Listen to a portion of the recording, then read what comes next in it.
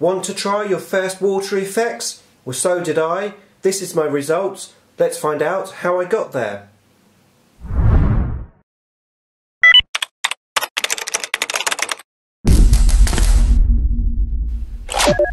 Nick speaking, and welcome to this video. Right, a tutorial for you today, a sort of how not to do water effects, in particular green, acidy, toxin type water effects. So I've never done water effects before, which is why I've recorded me actually doing the whole process in this video, because I know there's some great water effect tutorials out there, and watching an expert do it, they always make it look really easy, don't they?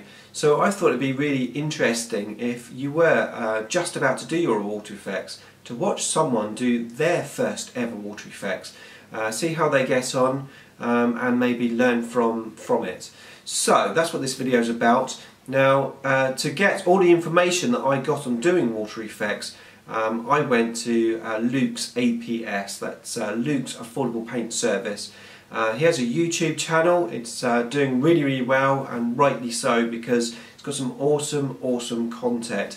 Really nice guy, great tutorials, and he's been really helping me out, not just with his videos but also on Facebook with some private messaging that I've done with him. And Luke, thank you so much for all your help. So there's a link to Luke's channel in the description below. I'll also link up a couple of his water effects videos.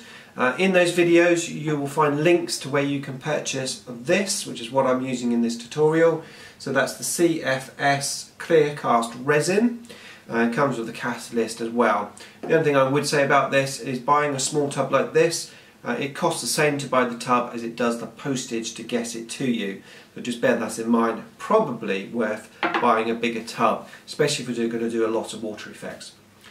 Okay, so yeah, let's have a look at me doing the water effects.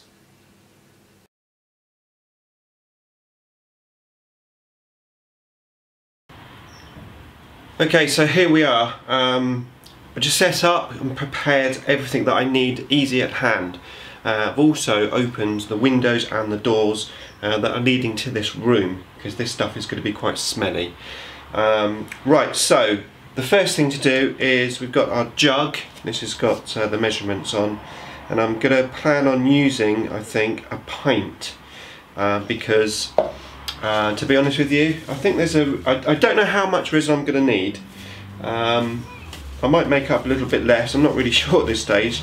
And as I said, I'm sort of winging this a little bit, just because I've got absolutely no experience in it. But that is one reason why I am making this video, just so you can see me, my thought process, and maybe learn from it. So yeah, right, so I put on some gloves just to obviously protect my hands. So let's first of all get this resin open. Right, there we go. Okay, so yeah, that does whiff. It's not a bad smell though. Okay, so let's pour in some resin. I'm going to sort of judge, imagine I'm pouring it into the piece of terrain, see how much I think I'm going to need. Alright, here we go. It's quite thick stuff. Don't know that I'm going to need as much as maybe I thought, so I'm going to look at going maybe, oh wow, I'm going to go half a pint, I think. Alright.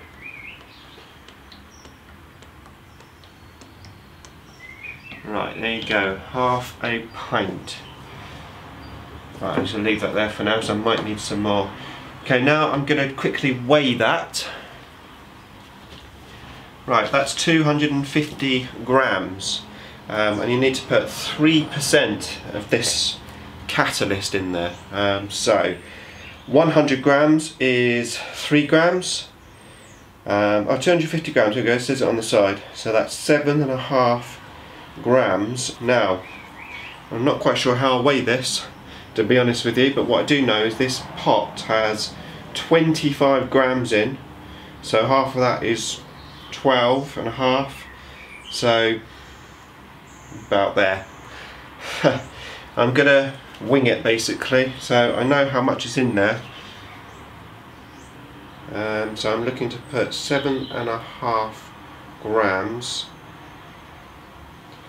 just over a third So I would say, I'm just measuring it out with my finger. Right, oh yes.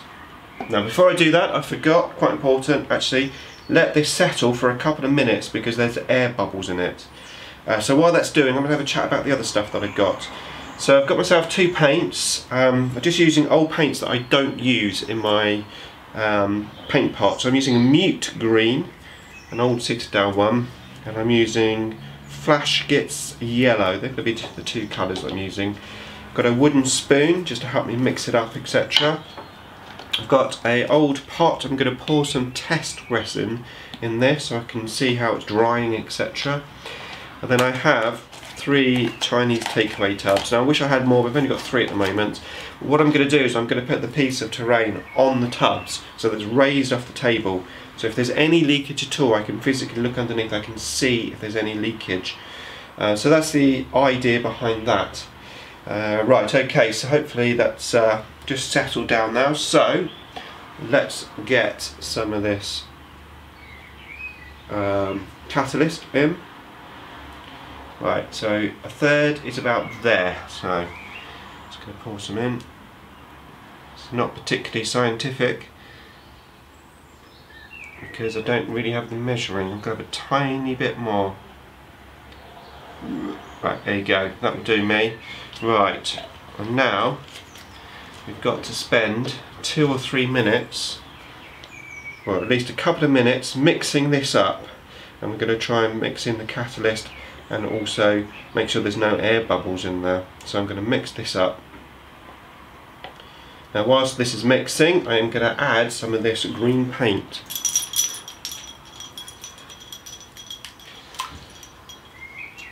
Not quite sure how much, so a few blobs I suppose to start with. Let's see what that does.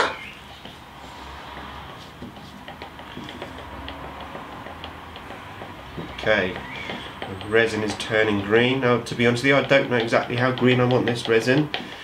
I want it see-through still, because I want you to be able to see the details on the bottom of the terrain, but I'm not sure quite how green I want it. It's pretty green. I think I'll go for a bit more. So let's just add a bit more paint.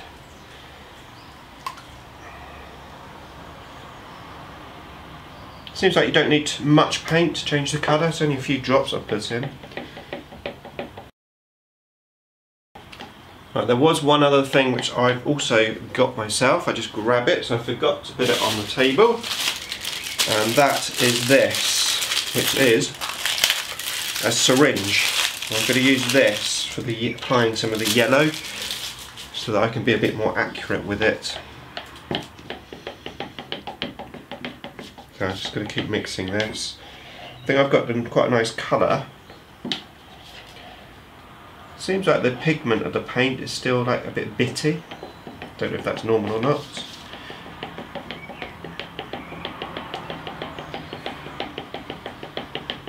Just keep mixing it. See if that goes away. And to be fair, it doesn't really matter if it is a bit bitty anyway, because it's going to be a material that we've never even seen on Earth. It's going to be gauze fluid, so it can look like anything. Okay, well I've given that a good mixture, so I'm just going to say that's done. I'm just going to put the spoon in my tester pot. I'm going to move the tray now over this side and get ready for pouring. Okay, so the train is on those little tubs and I'm ready for pouring. Now one thing I did make sure that I got when I got this jug was that I had this lip to make it easy for pouring just on the front of the jug. So the moment of truth here, yeah, let's start pouring it in. And as I said, I don't know if I've mixed up enough. If not, I will add some more, because I think, to be fair, it's quite a thick area that I've got to try and pour it into, and I'm going to try and pour it over the pipes area as well, because I want the effect to look like it's coming out of the pipes. Okay, it seems to be going in. Definitely haven't mixed up enough. That's okay, I can just mix up some more.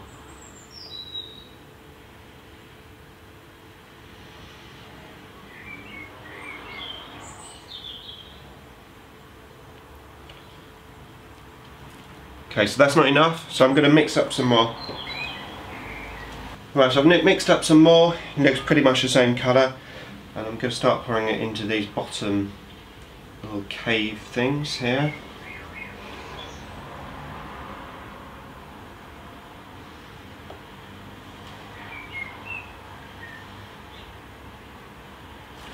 Just making sure I don't get on anything but inside the little cave. Ooh, a bit too much there maybe. That's okay. Just about right actually. Right, let's put some more in here. Now the top section I will be adding a second layer of resin, so I'm going to do some sort of special effects. But the bottom section I'm not going to be doing that. So just filling these up to, whoop, got a drip there, oh dear, oh well. I don't know whether I'll be able to get that drip off, let's try. A bit of tissue and let's see if it comes off. I might just have to repaint over the top of that, just to take the shininess off. Okay, that's alright. Right, so I'm going to put a tiny bit more in this one.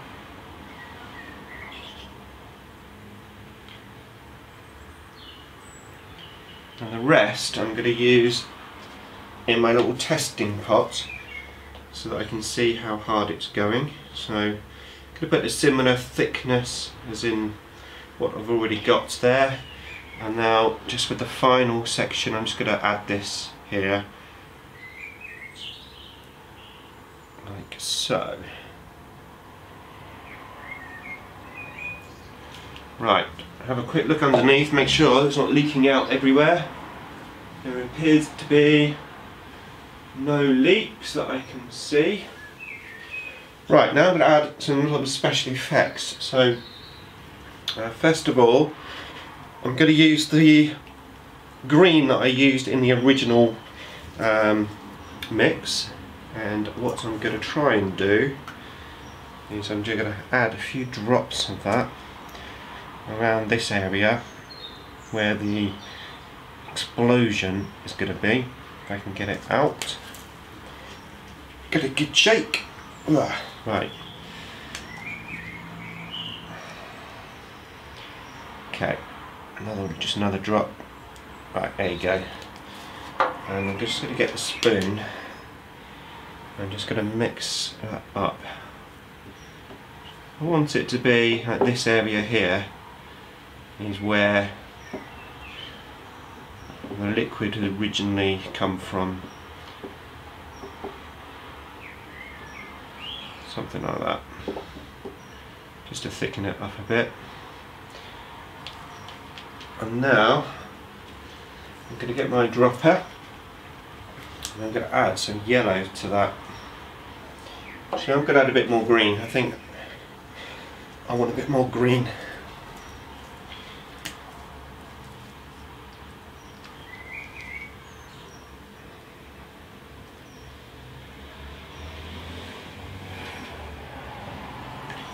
So just a bit more. I've noticed I've got like a little speck of something in that. I'll try and get that out. I don't know what that is. It's like when you've got an eggshell in there. Right, and I'm just going to spread this out a bit more, I think. I think it'll have a bit more of an explosion, a bit more of an impact than maybe I've got on there so far. So let's just spread that out. And when this sets, this is going to look pretty cool, hopefully. There you go, that's better. Right. Now I am going to get my syringe and I'm going to put some yellow on it. Now I don't know how this is going to dry. At the moment, the Blood Angel's head and everything that's in there seems pretty hidden. It may dry a bit more see-through, or maybe I just put too much green in the mix. I don't know. But anyway, right, I'm going to just add a few drops of this now.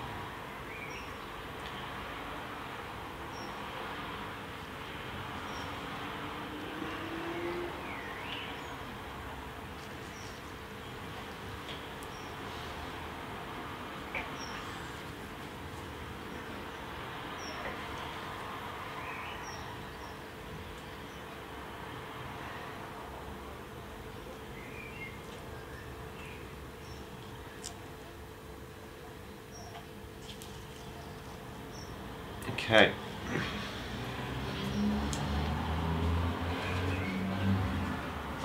Now apparently that yellow, which I just put in, will dissolve into the mixture a bit more. But having said that, I think I'm going to mix it up a little. So I've just got a little stick here. I think I'm just going to, because the tutorial that I watched was like toxic waste coming out of a barrel, and I don't know that I want that look. I just wanted it to look more like an explosion of this like stuff, so I think I will mix it up a little.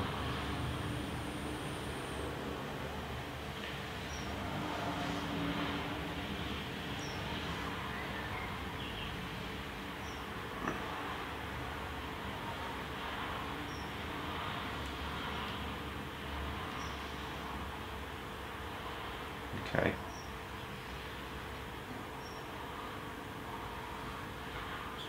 There you go. Right. I think that I'm done enough to leave it. So I'm going to leave that now to dry. Once it's fully dry, assuming that it does dry, I'm going to add some little bubbles on here, and then repaint it. I'm going to paint the bubbles this like yellowy colour, and then I'm going to add some more resin on the top, give me a second layer of resin. Right, so more to come. Right, I'm back. It's about half an hour since the last clip, and the good news is it's not leaking underneath. The bad news is I was a bit of an idiot. So what happened was I was looking at this section down the bottom here, and I noticed that half of it had this like funny sheen to it. When I looked at it, I thought, what's going on? Maybe it's just not mixed properly. So I decided to mix it with a stick, and I just sort of went in and I mixed it up a bit. I think in reality what was happening was it was drying, and in me mixing it I sort of messed up the drying process. So I've now got this like line going down here, a bit in this one as well, and I'm not happy with it. So I've rushed into the garden, I've grabbed a handful of stones, I primed them black, and I painted them into my Necron colours, and I'm going to turn the disaster into a positive. And I'm going to add some rocks to this pool section here. I think it would A, give it a bit more detail, and B, it's going to cover up my little mistake. So word of warning, once you pour the resin, don't touch it. Right, now I've tested the little stone, and in this test piece it basically floats. It doesn't seem to go down, which is fine, because I mean this resin stuff, I mean it could literally be any material, couldn't it? So what I'm going to do is I'm going to find the dodgy mistake area that I've had, and I'm going to push in a stone like that. There we go. And hopefully it will just look like a stone sort of floating in this stuff, so just give it a bit more detail. And if you look at rivers and stuff, they've always got stones and stuff, haven't they? So right, let's put one here.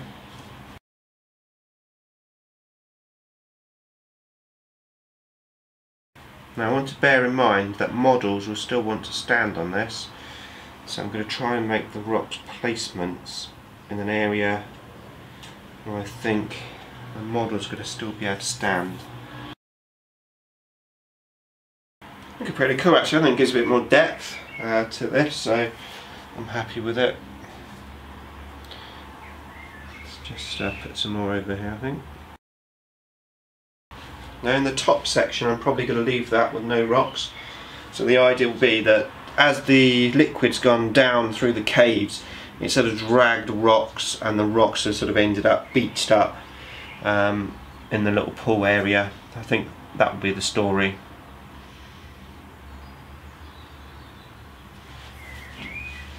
Okay, just going to see if there is any areas that potentially might need a few more rocks. Looking pretty good. Okay, I've got a few left over. I think what I'm going to do is put them on the edges of this section, because it probably would be just dipping out a few rocks, and I'm just going to do them on the edges, bearing in mind that I am going to be adding more effects to this, so it should just be pretty cool just on the edges here, just to add just a little bit more depth and detail. Got 2 more left. I'm going to add, trying to think of the men standing on there, so one stand there. Probably have another one here to make it easier for that man to stand on. There we go. I think I'm going to do that with the last one. Actually, that last one's not painted very well, so I'll leave that out. Right. Okay, so that's it. So now I'm definitely going to leave it to dry. Okay, so it's a good few hours later. It's about 5 hours later. And it's starting to dry and become see-through. I've been touching the tester pot and it's come out, it's quite tacky and leaves fingerprints, but it's dry enough to do the second layer. Now, I've been in contact with Luke from APS and I had a chat with him. Really nice guy. It's really helpful, and it seems that I've been using the wrong paint for the yellow effects that I was going for. Now, in his video, he does actually state it in his video, but it was a while since I watched it. But you're supposed to use Vallejo Fluo paint, I believe it's called. It's almost like a wash, and it dissolves quite easily. The paint I use, obviously the Games Workshop one, wasn't, and in it I didn't even water it down, so it hasn't dissipated. Still looks cool. I'm still happy with it. I was hoping it wouldn't be so yellow because I don't really want yellow on there. But at the end of the day, it doesn't really matter because this stuff here, who's to say what it's going to look like? So what I'm going to do now is I'm going to do the next step, and I'm going to add some of these. So these are some little bead things that I got from a pound shop.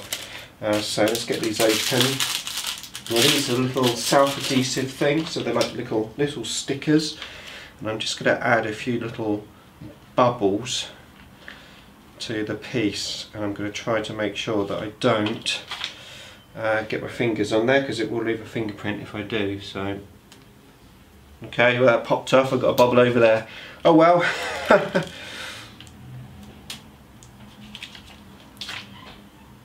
Right, let's try that again.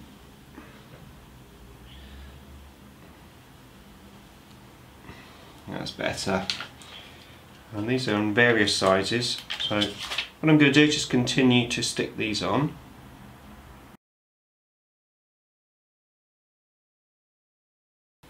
Okay, I think that will do. Don't want too many, just a few. And now I'm going to paint them using this mute green.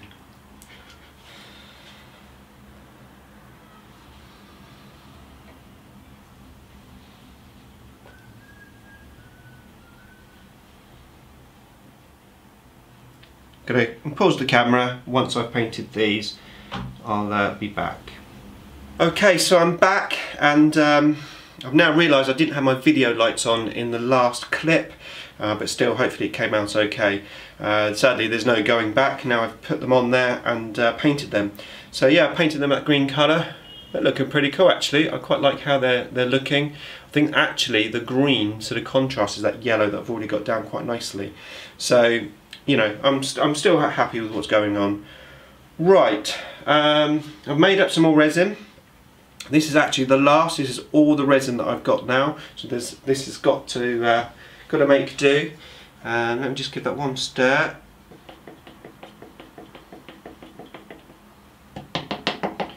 Right, and now I'm going to pour that in over here. So, can put it over the pipes as well. Really happy how you can't really see it on the camera, but in the pipes here, it's really cool. I've got like these big drips coming down.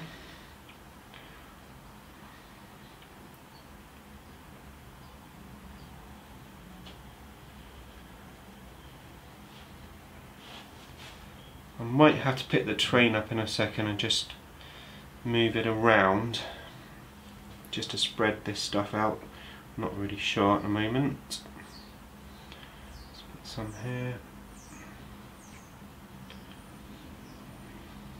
Now the bubbles are going to be a bit submerged, but I think that's okay.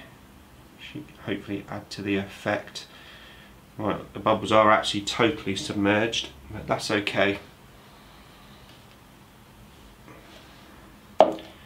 Right, so I've decided to use the green as opposed to yellow on this one, and this time I've watered down the paint a little bit. So I've got my syringe, so I'm going to grab some of this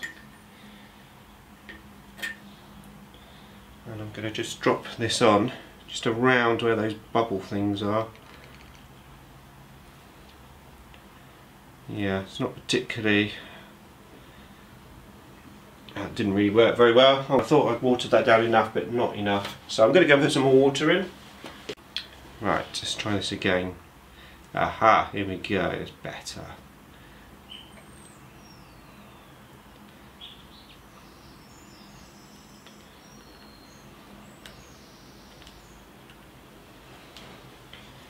Going to mix that up a little, and then I'll try, see what it's like. So, just like the first time, I'm just going to spread it around a little. I think probably if I was doing this again, I would have put more resin in the top on the first instance and left a shallower layer. Then those bubbles would have been protruding a little. Now what I'm actually trying to do is cover up the majority of the yellow if I can, so that the yellow is very marginal underneath.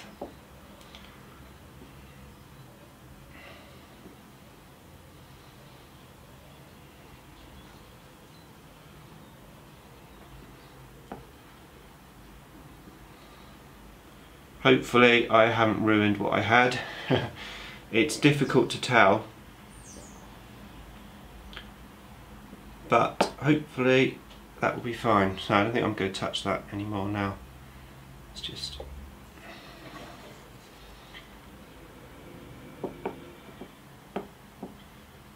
He says as he mixes it up, I just found a massive big blob of paint, so just gonna...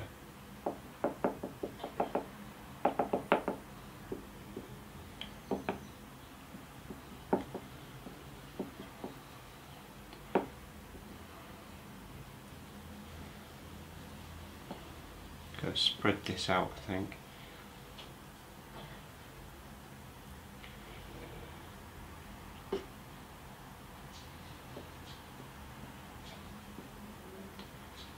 Right, stop. Right, okay, so I've got rid of a lot of that yellowy look, which I think I'm a bit happier with. I want, to be fair, none of my Necron terrain has yellow on, so I think I'm pleased to have dumbed down that yellow. Right, I'm going to leave that now for a few hours and then we'll have another look at it. Okay, so it's just after, literally, I just videoed that last clip and I thought what I would do is just give you a closer look so you can see it just as it is now, just when the resin has just literally been poured in. And my thoughts are that I'm slightly disappointed that the bubbles are totally submerged, because that wasn't my vision. Having said that, it actually looks like some sort of explosion has happened, and you know, there's like residue of some description there that's just probably coming from out of the ground somewhere. Really like how this bike is looking submerged in it, and just quickly look at the pipes there. Hopefully that's coming up. Let's try and get it to focus in.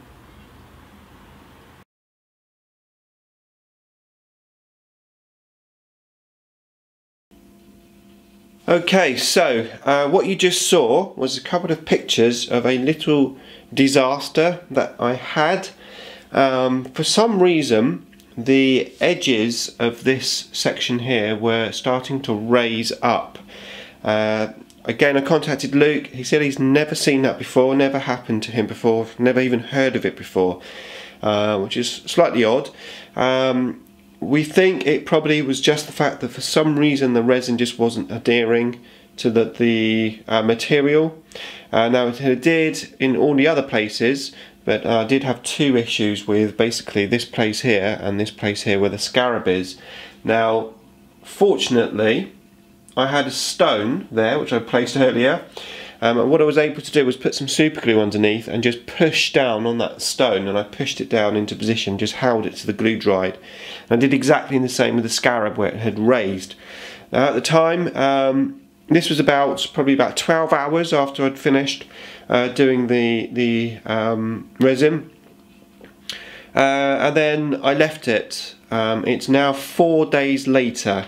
The resin is dry. It's looking really good. I'm really happy with it. On the other side, let's turn this round. There is a little bit of extra raising that happened over this side, which happened obviously over the last few days. Now, to be fair, I don't know that I would have done a great deal with it, really, to be fair, because it's minimal. I mean, arguably I could go in now and put some sand or something in just to fill in the gap, but honestly I just don't think it's worth it.